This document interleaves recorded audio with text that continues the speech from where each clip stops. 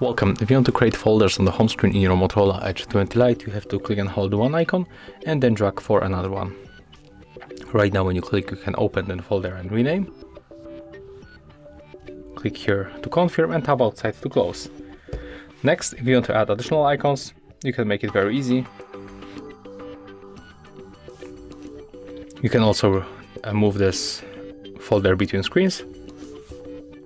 And if you want to remove, click, hold and then drag here. And right now all of these apps you will find right here in this app drawer menu. If you want to put them back, just make something like that.